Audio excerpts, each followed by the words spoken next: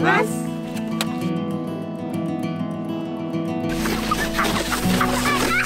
いらっしゃいいらっしゃい。ホタテはいかがですか？早い。真っ白だ。すごいしいたけ美味しそう。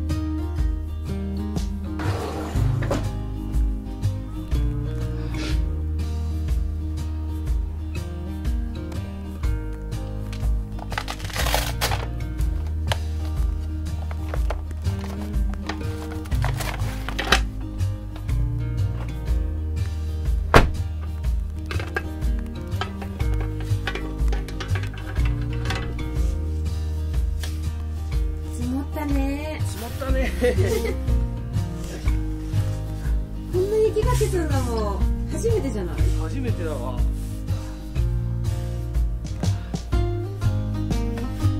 一瞬でしんちゃんも積もってるよ。マジで？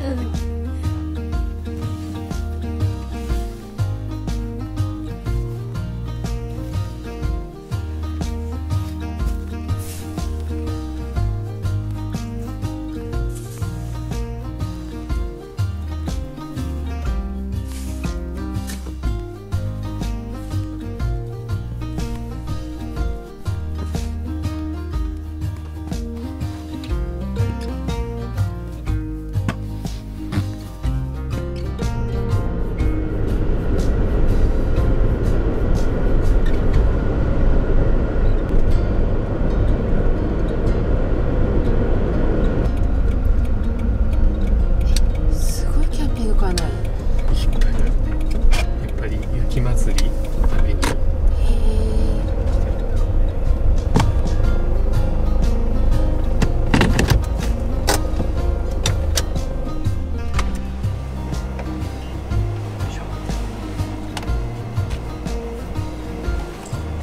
鉄板使うの久しぶりだね。久しぶりだね。鉄板で食べるのが好きなのは、こう焼きながら飲みながらができるのが楽しい。それ。今日はまさにそれよ。うん。よいしょ。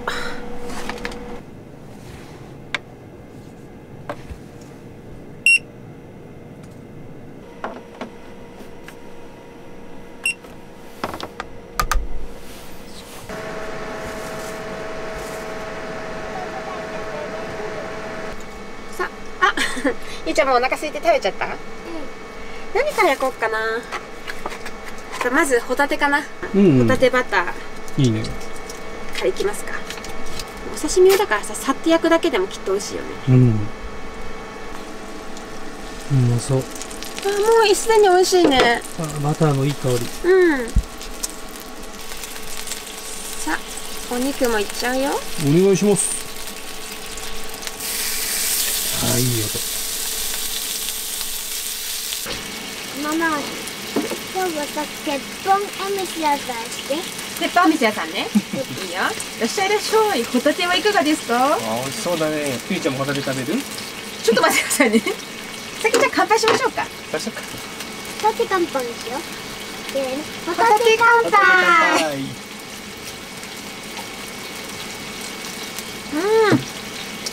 てか換気扇回さないとな。そうだったそうだった、換気扇だ。い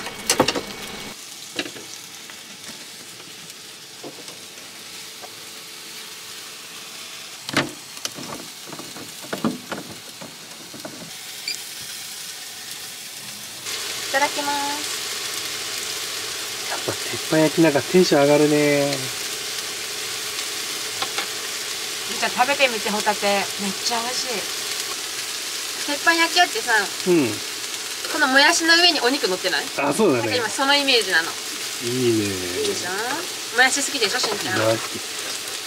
ほら、もう鉄板焼き屋さんみたいじゃん。鉄板焼きだ。今見て。あら、もうちょっとじゃん。すごいの、ご飯ばっかりいっぱい食べてる。おっと。チーズは広げて。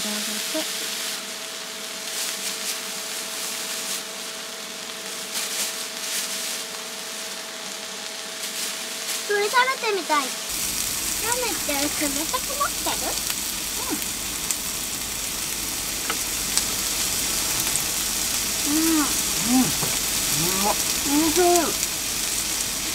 がっつり居酒屋メニューじゃない？ねえ、味がするわ。ねえ、ちょっとやりたかった久しぶりにこういうの。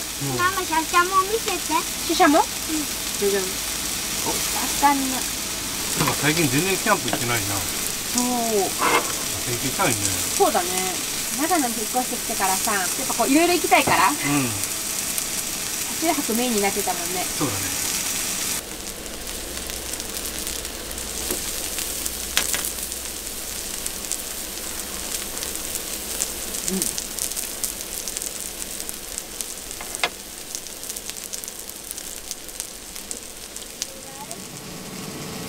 はい、できた。でもまだ熱いからね。2本ぐらい食べる。食べる。すごい。3匹。2本食べたらあげる。今から食べるのさ、まで食べる美味しいだ。全部食べようとしたら何？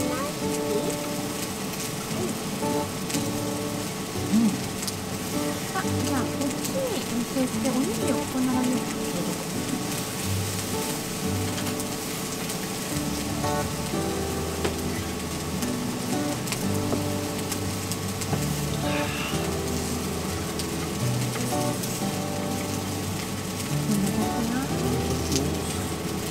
締めまでいけるよね、全然。もちろん。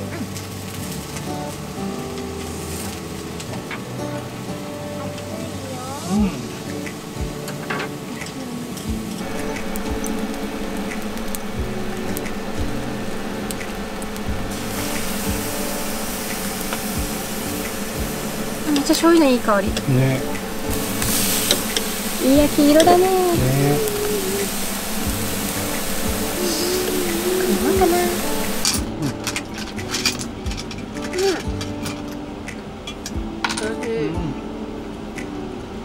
明日のさ、鎌倉レストラン楽しみだね。ね。初だよ、鎌倉の中でご飯食べる。誰にもねえ、食べたいって言ってたもんね。食べたい。だけど寒くない。だからあったかい、確か鍋みたいなのが出るんだよね。鍋料理がね。めっちゃ楽しい。鎌倉の中でご飯とかね、絶対楽しいよね。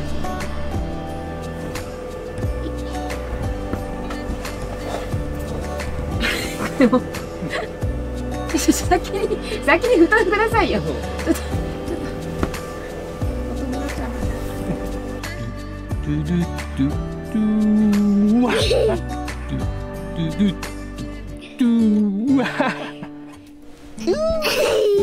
なかなか近づけんね。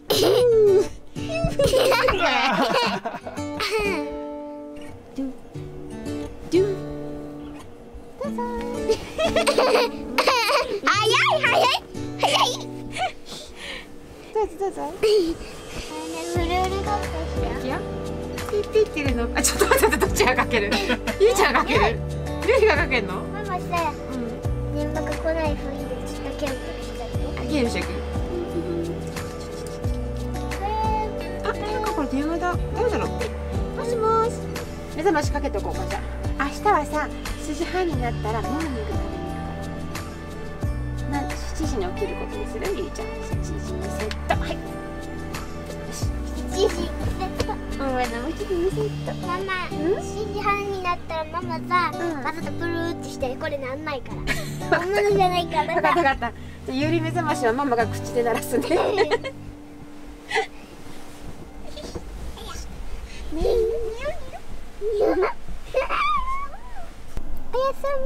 おやすみ。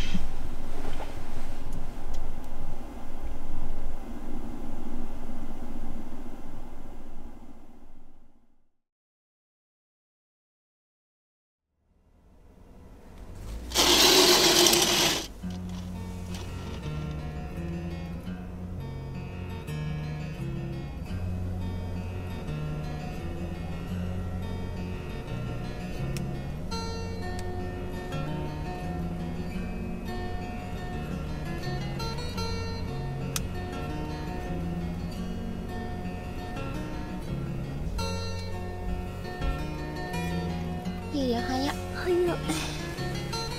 お腹すいた？どうする？着替えてさ、ちょっと道の駅行ってみる？ねえ。目覚まし鳴ってた？それ。鳴ってた。ご飯食べるのに？いいよ。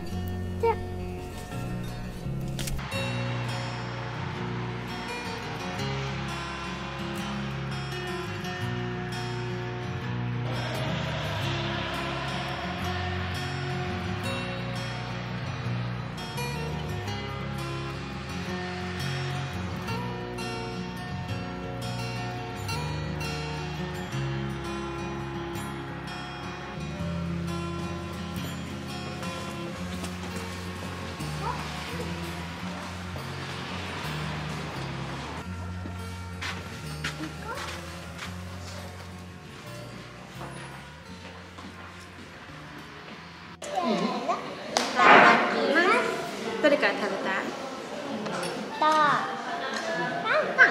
パカね。どんな感じ？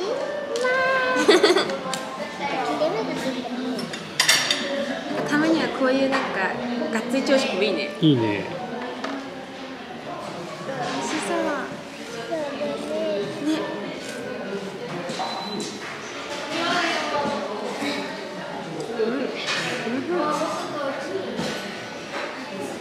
エッグベネディクト。めちゃめちゃうまそう。ね。なんか朝からこういうちゃんとしたご飯食べると元気が出る。ね。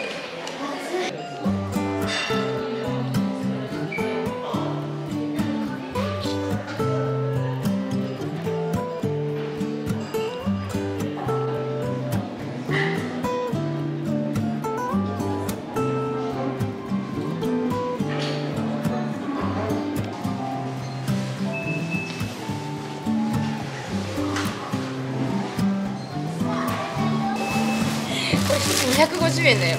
あ、そうなの？訳ありりんご。あれなんか煮て食べるかジャムにするとか、ね、そういう風にするんだったらめちゃくちゃいいねこれ。いいね。りんごジャム食べる？作ったら。本当？食べてくれる？りんごジャム1個作ろうかな。1個買って帰ったら。いっぱいあるね。ね、これでジャムしようかじゃあ。誰か一つ買って。やっぱり大きいのがいいよね。大きいの、これじゃない？これ。こっちにする？これなんかすごい色が綺麗。あ、それにしよう。だけどこれ大きいから。ほら、めっちゃ綺麗。大きいね。はい、こうあったよ。欲しいもん。ちょっと待って。シルクスイートか。欲しいもん。北信濃の欲しいもん。いつもさ、紅はるかばっかり食べてるからちょっとシルクスイートにしてみようかな。ねえ。じゃあ食べたい？食べたい。買っていきましょうか。甘くて美味しいって感じ。ね、甘くて美味しいみたいな感じ。私ウルイって初めて聞いた。俺も見たことないわ。しかも雪中ウルイだよ。だからこんなに色が白いのかな。おひたしマヨネーズあえ卵とチーズ。しーちゃんの好きなえのきがねえ、めっちゃある。すごい大きいね。ねえ。これ120円なら安いじゃん。そう、安いしってかい。キノコすごいいっぱいあるよ。しいたけすごいんだけど。す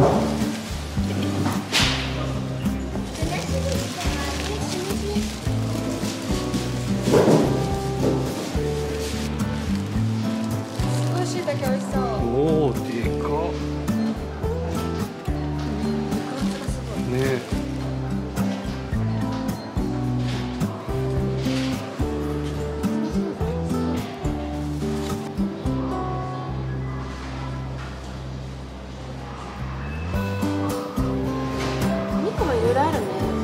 肉は絶対いるよ。このみゆきポークのさ、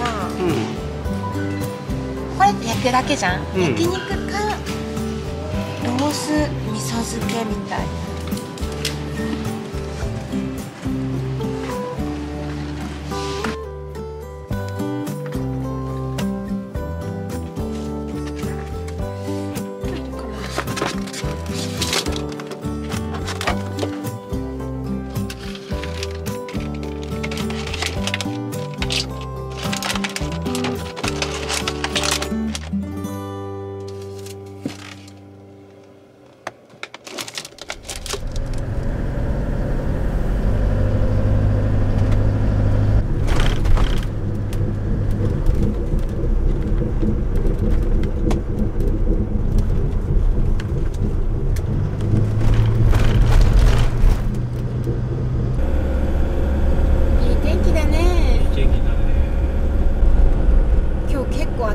なんか道路も雪溶けてるけど、これで大丈夫だかね。綺麗。真っ白だ。あ、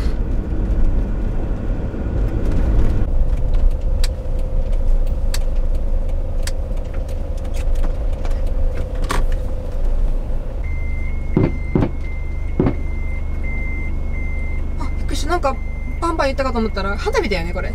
一瞬車のなんかがパンパン言ったんかと思ってびっくりした。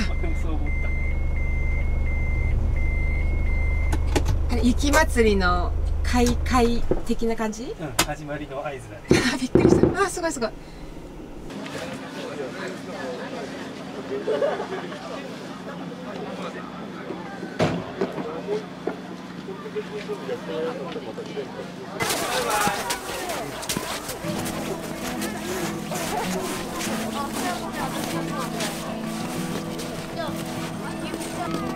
どこだろう。20番を探さないと。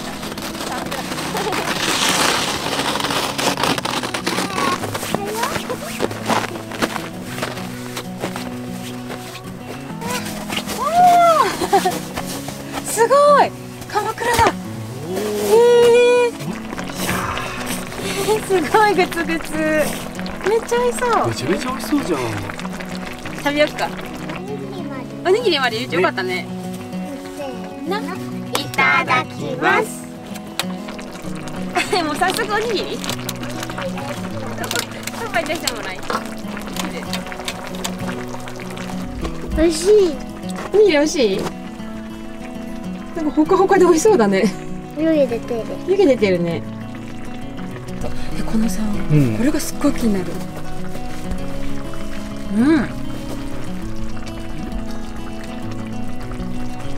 じゃがいもだ。へえ。美味しい。お肉食べてみて。すっごい美味しい。うまっ。これみゆきポークなんかな。かもしれんね。ね、めちゃくちゃ美味しいんだけど。うまい。大根も美味しいと思う。ね、しみしみで美味しいよ。ママ、食べ終わったら外でさ、もう一回たっぷりそれしよう。いいよ。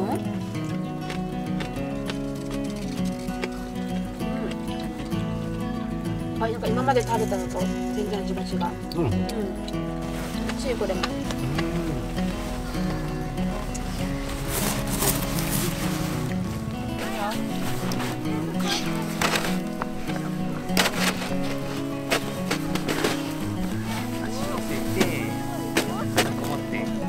くよ。よいしょ。すごいったね。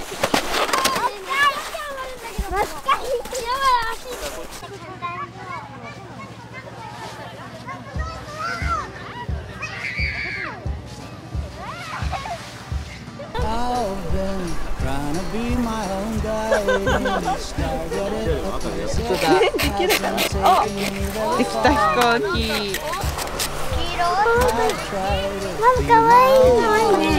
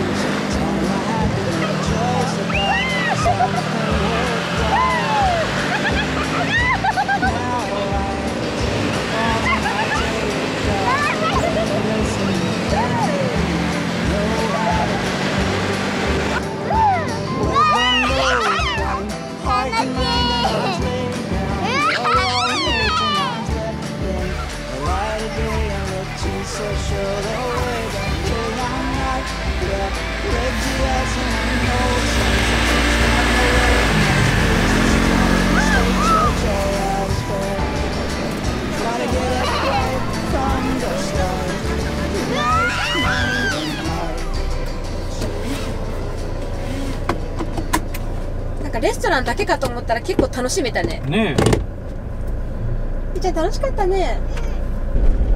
雪が眩しい。眩しいね。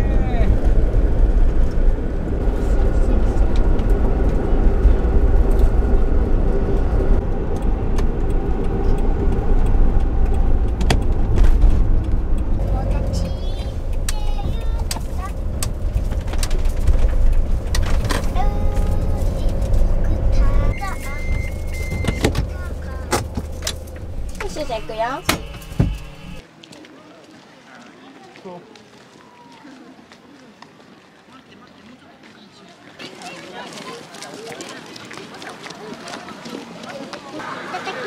どうぞ。すごい好きそう。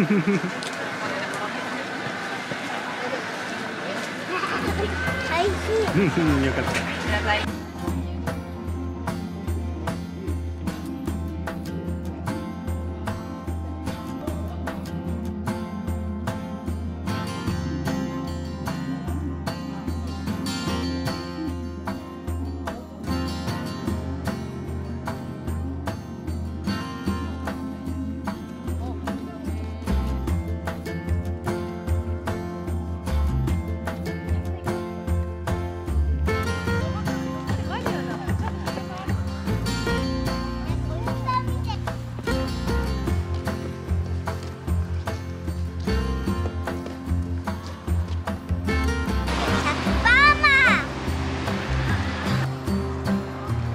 そっくり。そ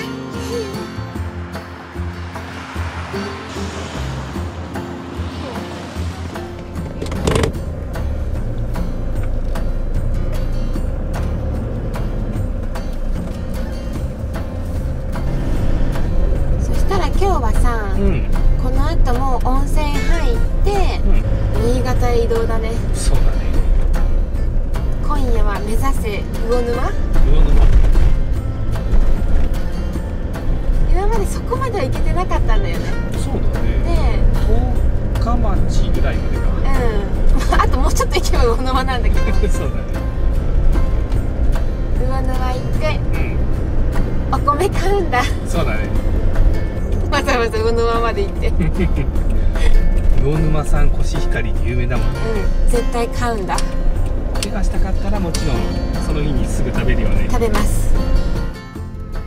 虹が空にかかって君と僕の気分も晴れて、きっと明日はいい天気、きっと明日はいい天気。